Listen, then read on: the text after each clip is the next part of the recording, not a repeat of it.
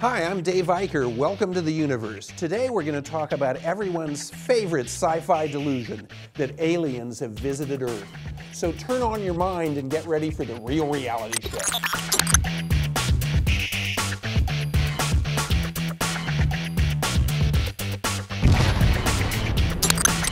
Barely a day goes by when you can't turn on the TV and see a grotesquely pseudoscientific UFO show. The claims of UFO proponents, when subjected to science, are not very good. Anyone who studies the cosmic distance scale for a few hours knows that traveling around the galaxy, given the time and energy required, is not a promising thing.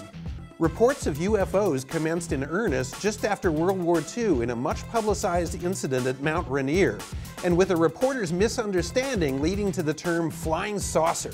The fact that observers can't identify an object in the sky shouldn't be surprising. To jump instantly to alien spacecraft turning over what we know about time, energy, and the cosmic distance scale makes no sense. Far more solid evidence would have to be collected and analyzed by actual scientists to get over that hurdle.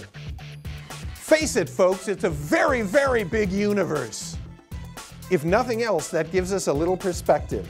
Earth is a pretty special place, and we should take good care of it, our fellow human beings, and everything else that lives along with us.